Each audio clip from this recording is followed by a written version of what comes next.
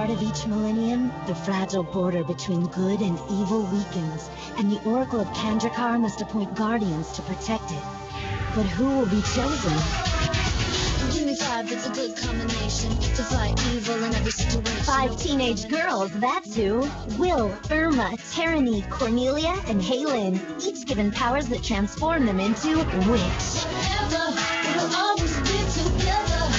Ever when it comes home, never. Gonna make this magic work forever.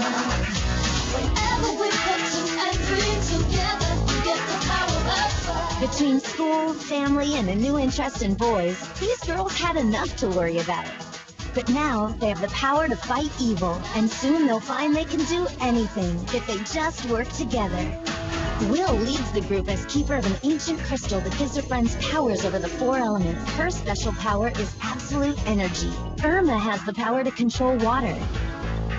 Tyranny lives to master the element fire. Cornelia controls the element earth.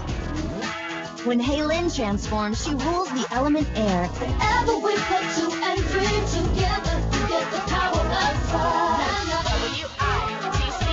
W.I.T.C.H. Discover the power of friendship. Na, na, na, na, na, na.